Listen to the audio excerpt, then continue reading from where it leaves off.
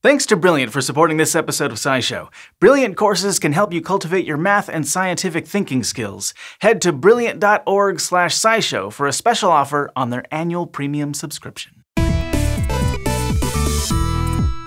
The origin story of turtles is a mystery that has perplexed scientists for literally centuries. Because turtles are, and this is a technical term in evolutionary biology, really weird. At least as far back as the 1700s, scientists have hypothesized and debated about how and when turtles evolved their unique bodies and what ancestors they even came from. Since then, we've learned a lot about evolution and the history of life in general, but scientists are still trying to answer many of those pesky old turtle questions. But things have become much clearer over the last couple decades. With new insights from genetics, developmental biology, and the fossil record, our understanding of turtle evolution is improving fast. Well, faster than tortoise speed anyway. One major reason why turtles are so confusing is that they're just so darn different from everything else. I mean, look at that shell. It's a mosaic of bones, including expanded portions of ribs, vertebrae, and shoulder bones, plus bones that grow within the skin, all fused together into a portable shelter. They're all but wearing their skeletons on the outside.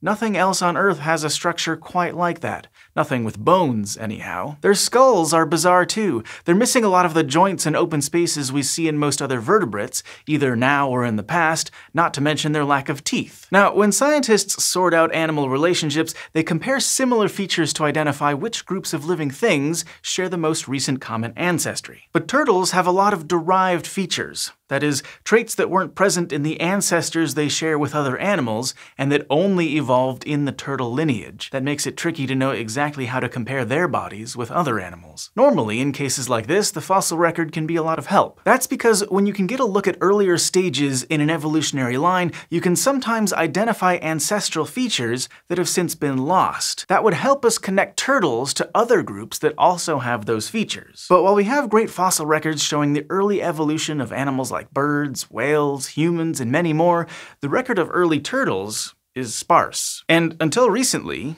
the oldest known turtles looked mostly like turtles. They had already evolved their derived features. What all that adds up to is that there must have been an early evolutionary history of turtles, but they didn't have the decency to leave any trace of it. These complications have led to a whole list of differing hypotheses. Over the decades, various studies have placed turtles in vastly different parts of the vertebrate family tree. Some have suggested turtles are not too distant cousins of other modern reptiles.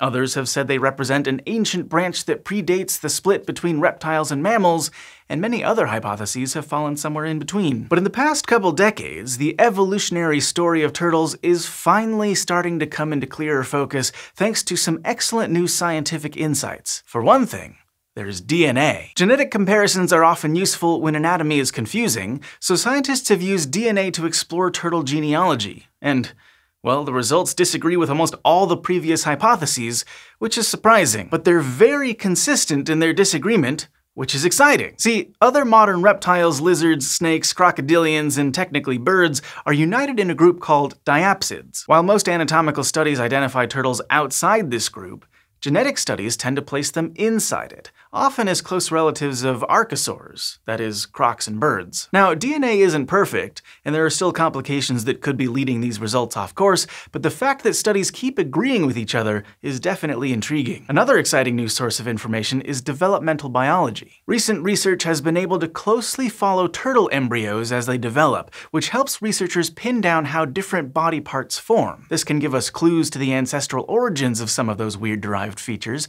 helping us understand how to hone our anatomical comparisons and showing us what to look for in fossils. Speaking of fossils, our paleontological understanding of turtles has been getting better too. For a long time, the oldest known turtle was Proganachilles from the Triassic period, about 210 million years old. It has some teeth in its mouth, but other than that, it looks a lot like modern turtles. But a bunch of recent discoveries have given us peeks earlier in turtle evolution. Slightly older than Proganachilles are Odontochelys and Eorhynchocheles, both from China. These two also have teeth, and they have have an incomplete shell comprising broad ribs that don't fuse into a full dome like modern turtles. Even older than that is Papacheles from Germany, which also has an incomplete shell and extra spaces in the skull similar to diapsid reptiles. And even older still is an animal named Eunotosaurus, a possible turtle ancestor that has turtle-like ribs and signs of a turtle-like breathing system.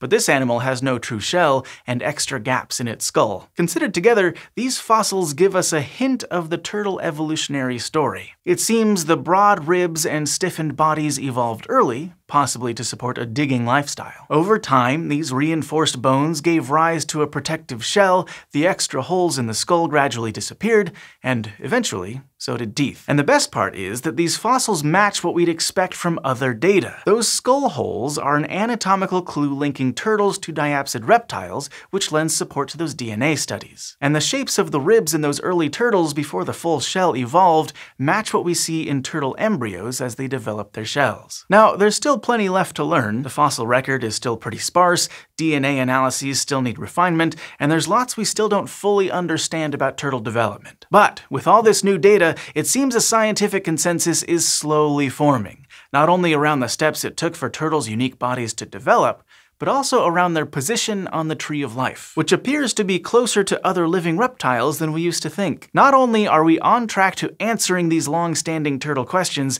these analyses can help guide our approach to other big evolutionary questions. It's a great model to help scientists improve the ways they integrate data from different disciplines. On top of that, a better understanding of turtle origins can contribute to our understanding of the evolution of their reptilian cousins, and that includes crocs, snakes, dinosaurs, and more. So maybe it was worth the time to understand turtles. Slow and steady wins the race, or at least helps us understand the rest of evolution. By and large, though, biology today is a fast-paced world, and to understand it all, more and more scientists turn to computers to help them handle large amounts of data. You can learn how with Brilliant's course on computational biology. Brilliant is an online learning platform with courses about science, engineering, computer science, and math. The courses are designed for people of all skill levels, so you can jump in at any point and work your way to mastery. Plus, they are super hands-on with interactive quizzes and guided problems with explanations. If you're interested, you can sign up at brilliant.org/SciShow to get 20% off an annual premium subscription.